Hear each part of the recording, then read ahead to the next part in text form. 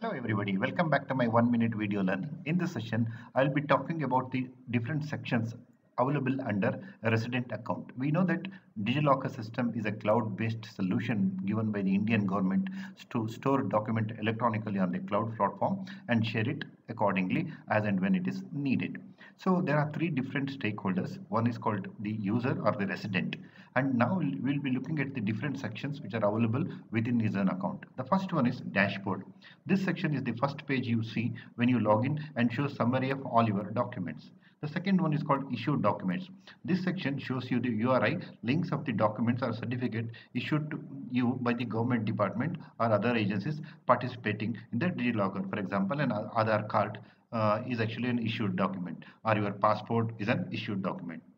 The third one that you have is uploaded document. The DigiLocker system also allows you to upload your other documents which are not necessarily issued by other agencies. See, for example, your photos or your other documents. So uploaded document. This section shows you all the documents which are uploaded by you. You can update the document type, e-sign, and share these uploaded documents. These documents which are private in nature can also be shared with others. When you are doing that, they can be e-signed. That means they can be attested, so to say, self-attested by you. The fourth section is called share documents. This section shows you the list of documents which you have shared with others through an email. Activity.